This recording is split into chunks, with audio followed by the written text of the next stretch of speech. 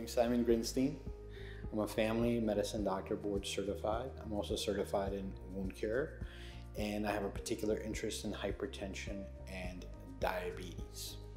There was no event that said, oh, I definitely wanted to be a doctor, except just a constant wanting to know things. I was that kid that kept asking why, so that drove you crazy. And as an adult, I do the same thing, but it's not as cute when you're an adult and doing that.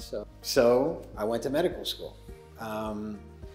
And the more I learned, the more I wanted to learn.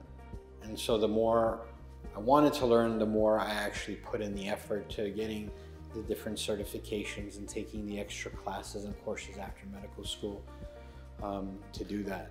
But this is definitely not just a vocation, but it's also an avocation for me. I absolutely love medicine and all parts that encompass it.